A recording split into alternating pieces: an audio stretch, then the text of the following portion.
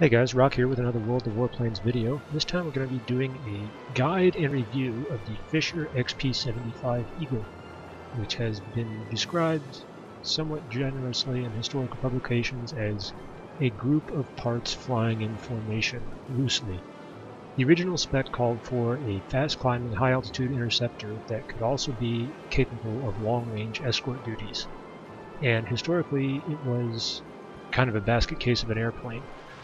The goal was to make the plane as cheaply as possible, as quickly as possible, by using off-the-shelf components of other planes, including the undercarriage of a Corsair, the tail section of an SBD Dauntless dive bomber, wings from a P-51 Mustang, which was later changed to a P-40 wings. Even its engine was essentially two Allison V12 engines mounted side by side in the W configuration, mounted in the middle of the fuselage behind the cockpit, driving two contra-rotating propellers through a long drive shaft.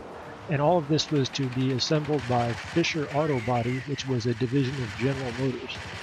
All of this sounds like a good idea, right? Historically, it just didn't really work out right. There were a lot of delays in development, and by the time it was ready to enter production, its capability had basically been surpassed by newer models of the P-47 and the P-51. And the program was ultimately canceled. And I don't know, one caption I found while researching it said that the P-75 may have looked like a bad airplane, but don't be fooled, it was a bad airplane. In-game, it's pretty cool though. It actually has a tremendous climb and dive speeds because of its large engine and twin propellers, but its altitude performance is fairly average, and it limits the ability to take advantage of these characteristics. It has pretty good maneuverability for a heavy fighter. It could kind of be categorized almost like a medium fighter. It has very good close-in firepower with 10 50 cal machine guns, 4 in the nose and 6 in the wings. It doesn't have the long-range knockdown ability of cannons, but it does great damage, and it has a very, very long overheat time of about 18 seconds. Its optimum altitude range also extends clear down to the deck, which can be handy when you're trying to escape, because you can dive down into a pretty low altitude and use your dive speed and then be in your optimum so you can evade fairly easily. As far as loadout, it is a premium aircraft, so there's not much you can do to change the modules except for adding bombs, which usually isn't a good idea. Bombs tend to be a distraction, and they tend to put you in the wrong place at the wrong time, doing the wrong sort of things where you should be doing to really take advantage of this aircraft, so I don't recommend the bombs. There are no restrictions anymore on the type of pilots you can put in premium planes, so you can put in a plane where you're trying to, a pilot you're trying to train for another plane, or if you prefer, you can just put in your best American pilot and max the aircraft's capabilities out. As far as ammunition, standard is okay, premium is better, obviously. I usually run it with API on the 4 Cowling mounted guns, just for maximum damage on the most accurate guns, and then I run incendiary on the wing guns, just to save a little money. Don't worry about the cost of the ammunition though, as long as you get in some damage, it pays for itself pretty easily. As far as a play guide, overall you want to use the speed and firepower to your advantage. Climb at the beginning of the battle, and don't get real high because your optimum altitude is only about 1800 meters. Ideally, once the battle engagement begins, you're going to want to pull people downward where your flight characteristics are within their optimums. Ideally, also, you can kind of come in the second wave after the dog pile has already kind of begun to descend some. Avoid head-to-head collisions, head-to-head engagements rather, with heavy fighters or cannon-armed fighters even for that matter. You don't have the same firepower at range, and you will give up a lot of hit points before you're really doing much damage, so it won't be a good trade. If machine gun armed fighters want to come head to head with you, fine.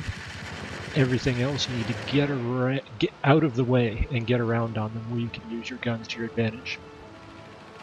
For the most part, you want to wait until you pretty much see the whites of their eyes to begin engaging with the machine guns. It's a close order, it's best as a close order knife fighter.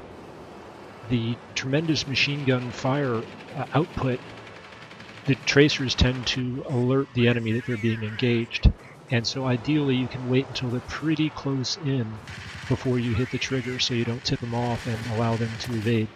However, because you do have 4 cowling mounted machine guns that have less dispersion, and just because this thing has such a tremendous output of fire, you can still get a few hits at range if you need to clear a friendly's tail, or if you just need to finish a kill and get the last few hit points off of them. So keep that in mind. You can still do a little bit of damage even before your reticle fully lights up all the way. And overall, while the XP-75 is very fast, it's also fairly maneuverable for a heavy fighter. So you can still use your maneuver and especially your roll rate to your advantage to try to get around on the tail of a big knee who's trying to shoot you. Use your roll rate and your climb and dive speed to escape when needed and to move in to close a kill. And it has a good roll rate and a good speed and a good climb and good dive speed, especially if you have some boost remaining, so keep that in mind. Here we are on Eastern Front. We're just midway through our second battle I'm showing here, just picking off, getting some damage here. We're closing in on this Hornet. This should be a pretty easy kill. I can get right in on him. I'm going to wait until I'm pretty close to engage, and then as he's turning by me, I'm just pouring machine gun fire on him. And look, I took off about 2/3 of his hit points there pretty easily, and he's not going to be able to maneuver away from me very well. I'm re-engaging here beyond the optimum. See, I'm still pulling some damage off him, although my teammate does finish the kill there.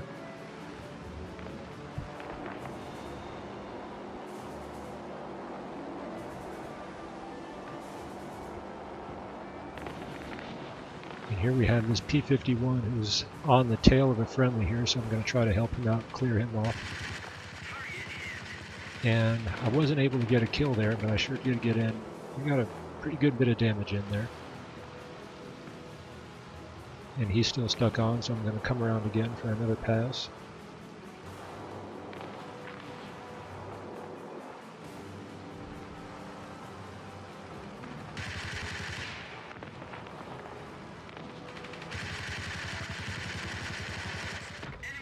And that was a mistake to ignore me.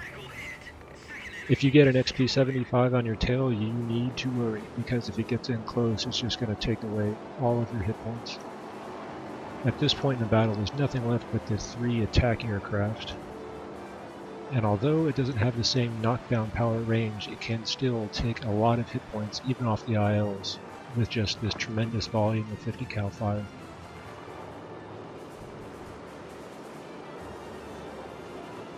These two here already both pretty weak.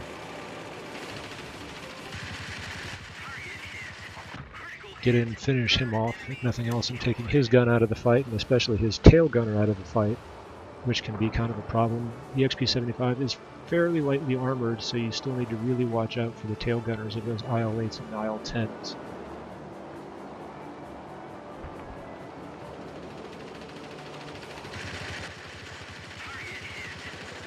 So look at that, just hundreds of hit points just peeling off of him.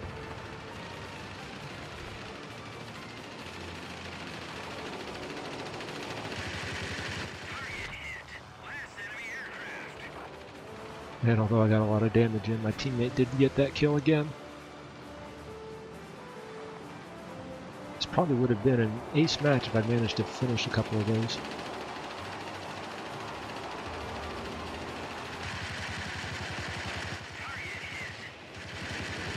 And so anyway guys, there you have it. That's the XP-75. That's it for this time. Thanks for watching. Good hunting. See you next time.